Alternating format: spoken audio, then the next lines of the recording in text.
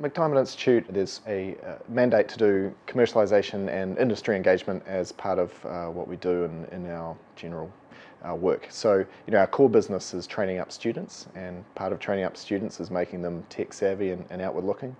But aside from that, it's those two things: commercialisation, so that's our spin out companies and so on, and industry engagement, working with New Zealand industry to get our scientists in there and make them more tech savvy as well.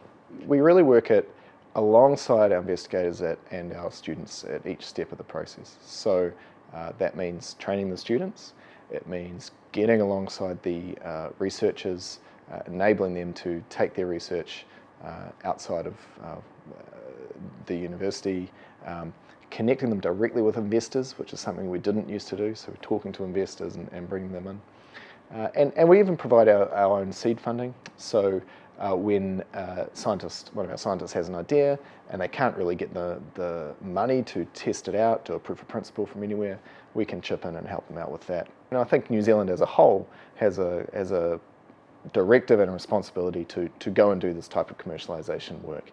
And there's lots of people that we work with, the likes of KiwiNet and Callaghan Innovation, who are out there providing types of seed funding, helping companies out, making connections, and we're part of an ecosystem in that sense, and we like to think we're a kind of leading part of that ecosystem.